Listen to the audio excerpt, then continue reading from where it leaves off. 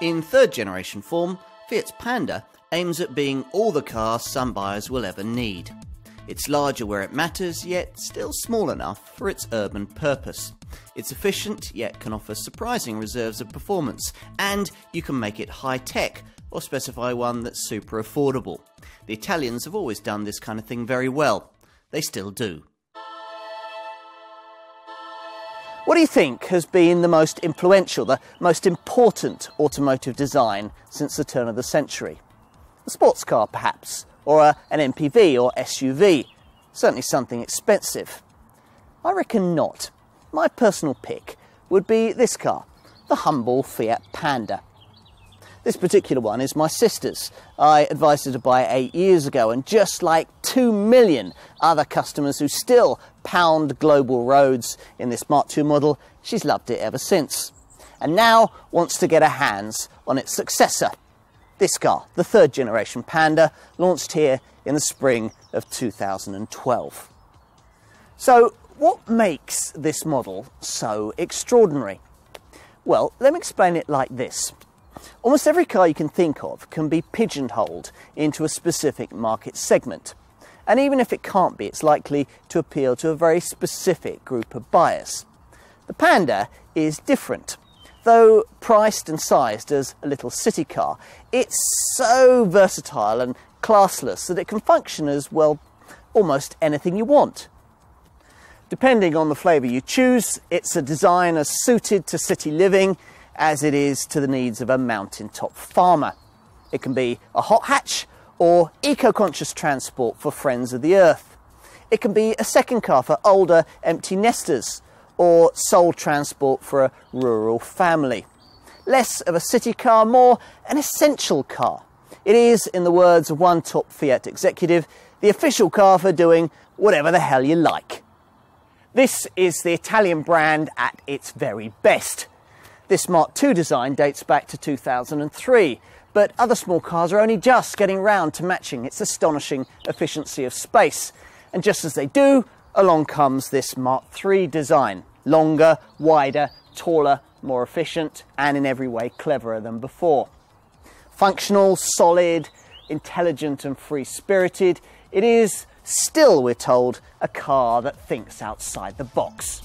Let's try it. Shouldn't a car designed to think outside the box have an engine designed to do just the same?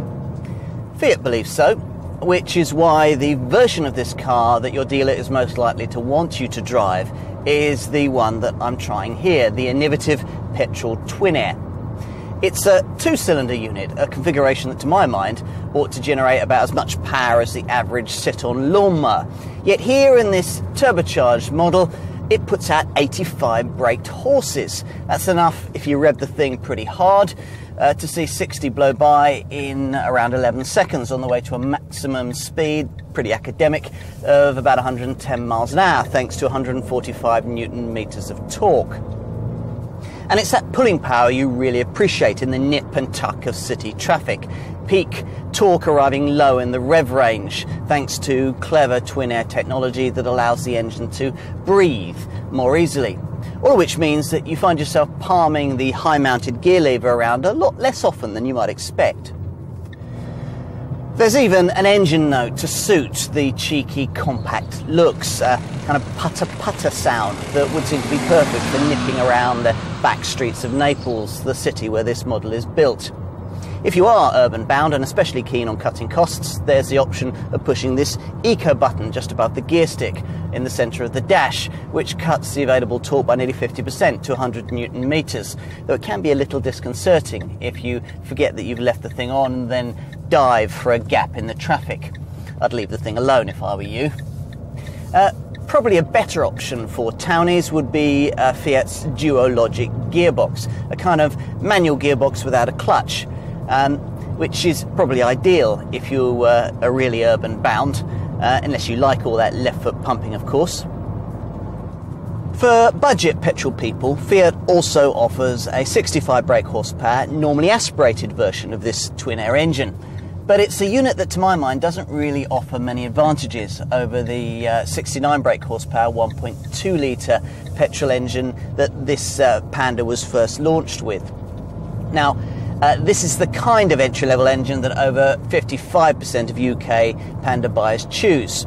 It may be an older engine, the 1.2, but it's a willing and it's a free revving unit that's quite adequately fast enough for most Panda buyers. Rest to 60 takes 14.2 seconds on the way to a top speed of 102 miles an hour. And it's also significantly quieter than the twin-air alternatives, something that a number of buyers may prefer. To be honest, even the diesel Panda is quieter than a twin-air. The diesel in question being a 75 brake horsepower 1.3 litre multijet that on paper matches the twin-air's frugality, but in practice probably betters it. Thanks to 190 newton meters of torque, rest to 60 takes 12.8 seconds on the way to 104 miles an hour, and it feels faster through the gears than the figures suggest. Aside from engines and performance, there's plenty else for previous Panda people to appreciate in this third generation design. For a start, there's much more of a big car feel to the way that it drives, thanks to greater torsional stiffness, suspension tweaks and a wider track. So it turns into corners more sharply, rounding them with far less body roll. An experience aided by greater sensitivity from the electric power steering. It's more refined at cruising speeds on major routes too. In fact, Fiat says that it's almost halved the noise in the cabin so that you can have a perfectly normal conversation with your front or rear seat passengers cruising at the legal limit. And that's something that makes you far more willing to take this car on longer journeys. As for the rest, well, as before, many of the underpinnings are shared with Fiat's other, more fashion-conscious city car offering, the 500, which is no bad thing, as that car's a pretty fun steer, especially in an urban environment. Somewhere this Panda is just as at home. True, the 5-speed gearbox could be a bit more precise, but you'll appreciate the way that this third generation model now takes even nastier small urban bumps in its stride. It gives you neat little touches, like the city button over here on the dash for the steering, which lightens everything up so that you can make full use at parking type speeds of the tight 9.3 metre turning circle. Urban friendly through and through, you see. There was something of a feeling of tiny MPV about the previous generation version of this Panda. There still is. It remains a tall car with a vertical tail, a 5-door only body shape and a large glass area. Bigger than before, slightly longer, taller and wider, but with the same wheelbase, so it occupies pretty much the same roadway footprint. As for the friendly new look, it's based on what Fiat designers call the squirrel theme, with rounded rectangles in vogue everywhere from the headlamps to the front air intake, from the wheel arches to that trademark extra third rearward side window. The squirrel touches continue on inside. You'll find them on the instrument binnacle, the steering wheel boss, the ventilation controls on the centre console, even on the seats, where the embossed rounded squares are there to better help air circulate between your body and the backrest. The dashboard itself is enveloped in a colourful frame of your choosing, with a roomy storage pocket in front of the front seat passenger, supposed to evoke a nod to original 80s Panda motoring. Now that really was basic, though for its time the Mark I Panda was undeniably clever, with seats that could be removed and washed, or kept and turned into a double bed. Now, I can't imagine anyone in a position to afford a modern Panda needing overnight accommodation inside, but comfort will be a priority once at the wheel, where you sit high up in the kind of position you'd expect a miniature people carrier to provide, complete with the kind of all-round visibility that even in this slightly bigger third generation version makes the car very easy to place on the tightest city streets. There are a few issues. I could do without the rather unyielding hard plastic used on the seat headrests, and as with many city cars, the steering wheel adjusts only for height, not for reach, which is more of an issue where you have a really basic variant that, unlike this one, doesn't have height adjustment for the driver's seat. On the plus side, the high-mounted gear lever falls really nicely to hand. The buttons and the stalks function with a quality click, and the mouse-shaped handbrake lever is a lovely tactile touch. Overall then, a cabin of much higher quality than before. Far nicer indeed than you'd expect a car of this class and price to provide. Unlike Fiat 500s, Pandas are no longer Polish. The Tichy factory that assembled the old Mark II model now abandoned in favour of a state-of-the-art Italian plant near Naples that on this evidence seems to screw the car together very well. Something you can admire as you scratch around to find apparently up to 14 different storage compartments dotted around the cabin. Storage for bigger items is taken care of by a 225-litre boot that's significantly bigger than before, though still slightly smaller than a rival Volkswagen Up or its Seat or Skoda clones. Or at least it is if you don't opt for a feature that none of this car's main competitors can match, a sliding rear seat that can be pushed forward and back by as much as 16 centimetres to enable you to prioritise room for either people or packages. Now, with this sliding seat pushed right forward, if you specified it, and I suggest you do, then potential luggage room can increase to as much as 260 litres. Plus, there'll be a bit more under the boot floor if you haven't paid extra for a full-size spare wheel. Now, if that's still not enough, then you can, of course, push forward the rear bench and flatten it. It's only split folding if you've opted for the sliding rear seat or a plusher trim level. And once you've pushed it forward, there's as much as 870 litres of fresh air here. That's 36 litres more than the previous generation Panda could offer. That means you've got a 2-metre long loading length. And if that's not enough, and you want to transport really long items like a mountain bike with a wheel removed or a small surfboard, then you can talk to your dealership about the further option of a fold-flat front passenger seat, which can give you room for really lengthy items. As for rear passenger space, well, thanks to these slimmer seats, it's much better than before, perfectly adequate for a couple of fully sized adults. If this front passenger seat has been specified as a fold-flat option, then one of the rear passengers could even stretch out, chaise longue style, if there was no one alongside the driver up front. Initially, I was a bit irritated to find that the 3-person rear bench is an extra cost option, until I looked around at most of this car's 4-seat only rivals, where the 5-seat option isn't even available. Yes, I know that you'd never transport 3 adults back here unless you were really desperate, but if, like me, you've regularly got 3 children to transport, then being able to take 3 in the back is a really important feature. It's just another thing that enables this Fiat to be a source of only transport, if need be, to families, something that's just not possible with many of its competitors. Now, you'll probably be paying somewhere in the £9,000 to £13,000 bracket for your Panda, once you've allowed for a few well-chosen extras. Think carefully about whether you really need to pay the £1,200 premium necessary to go from the entry-level 8-valve 1.2-litre petrol model to the 85 brake horsepower turbo twin-air petrol variant that I've been testing here. There's an even bigger £2,200 premium to pay if you want to go from the base variant to a 1.3-litre diesel Panda. Most customers will probably be better sticking with the entry-level model and spending any remaining funds on the options list. But whichever Panda you choose, you're looking at saving somewhere between £1,000 and £1,500 on an equivalent Fiat 500 with the same engine and 2 fewer doors. The added versatility of this car's 5-door body shape will be a major selling point to most potential buyers, which is why here I'm not going to draw comparisons with 3-door only city cars like the Ford Ka, the Renault Twingo or the Toyota IQ. They're all mostly pricier anyway. Instead, I'm going to limit comparisons to 5 major city car designs sold by a wide number of brands. Let's start with the newest kid on the block, the Volkswagen Up, sold under different badges as the Skoda Citigo and the Seat Me. Now, all of these 3 rivals are on paper slightly cheaper than this Fiat, but in practice with a bit of negotiation I reckon you'd probably end up paying around about the same amount. So it then comes down to which suits your lifestyle better. I'm guessing that this Panda will probably have more widespread appeal. The other obvious alternative to consider is the familiar design that's variously known as either the Peugeot 107, the Citroën C1 or the Toyota Aygo.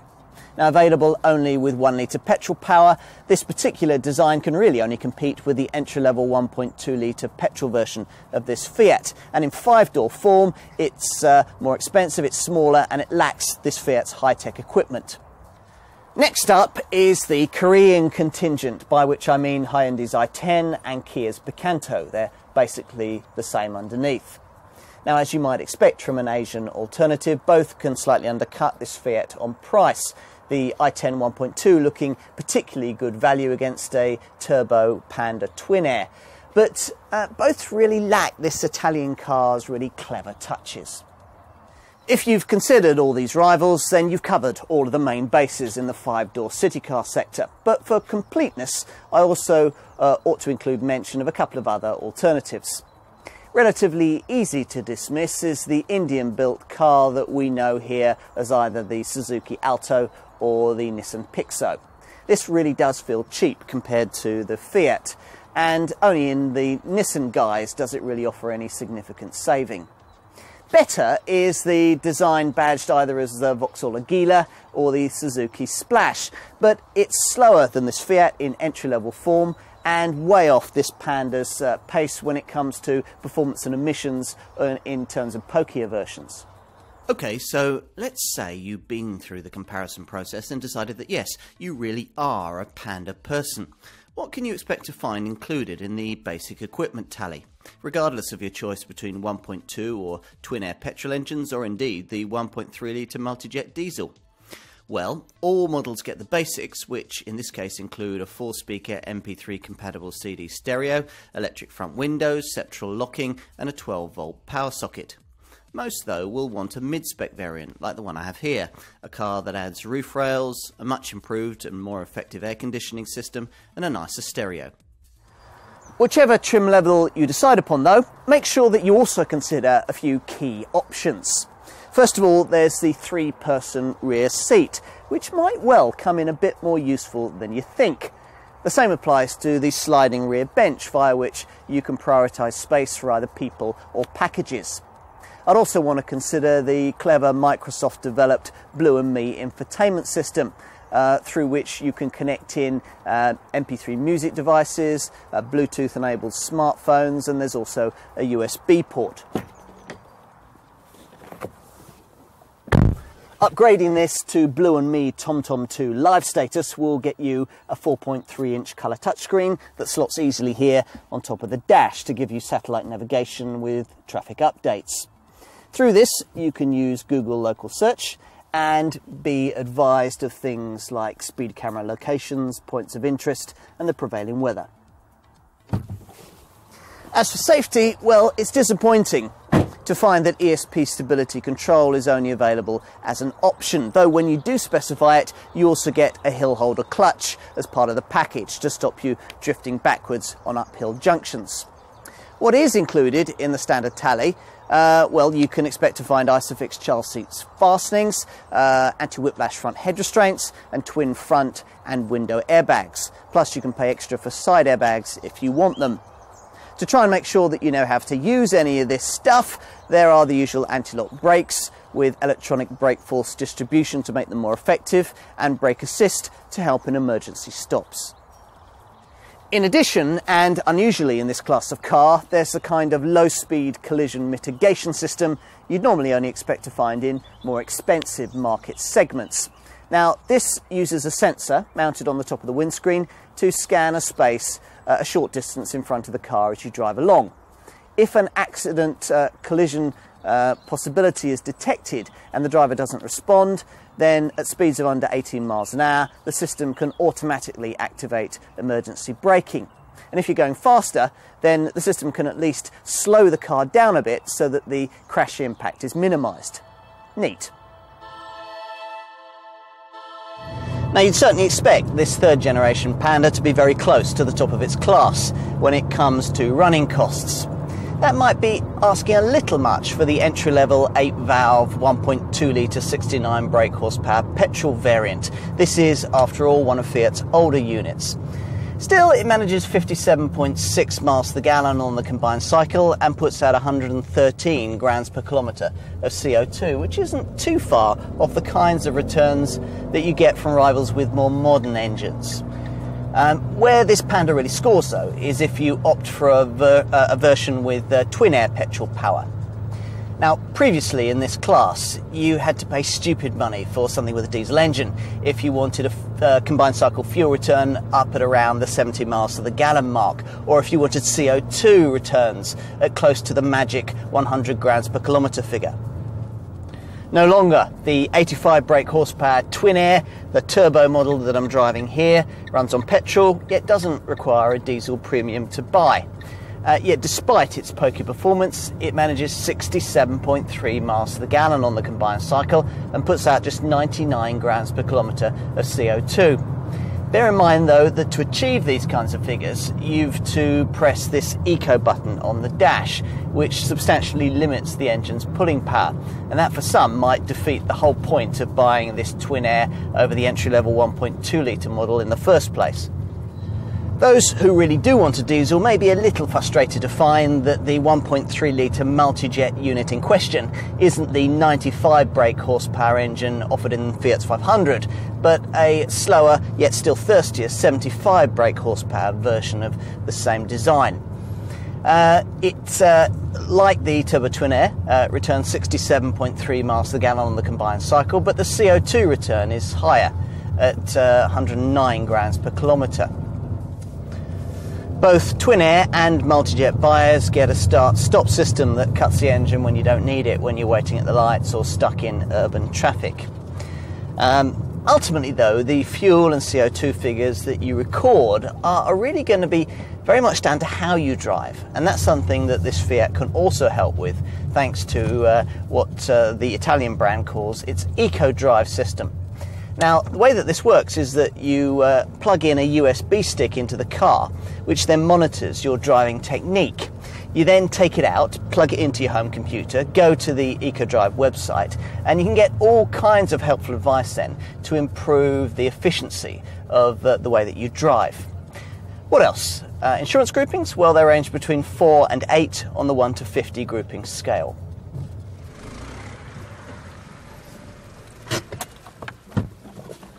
Oh, and I can't leave this section without commenting on one final clever touch. It's here. There's no fuel filler cap, only a fuel filler pipe which opens or closes automatically when the nozzle is inserted into it. It won't allow petrol to be pumped into a diesel car or vice versa. Neat. Loved by small car people the world over for more than 30 years, the Panda continues to define everything that a very compact multi-purpose model should be. It's had to evolve, of course, with more efficient engines and clever technology, but its heart remains simple, functional and innovative. Which is why, while other city cars will please only city car folk, you can imagine this one being bought by, well, just about anyone. A few other rivals may be a little cheaper, more refined or slightly trendier, but few push the boundaries of design quite like this Fiat. It happily challenges just about every tiny car perception in the book.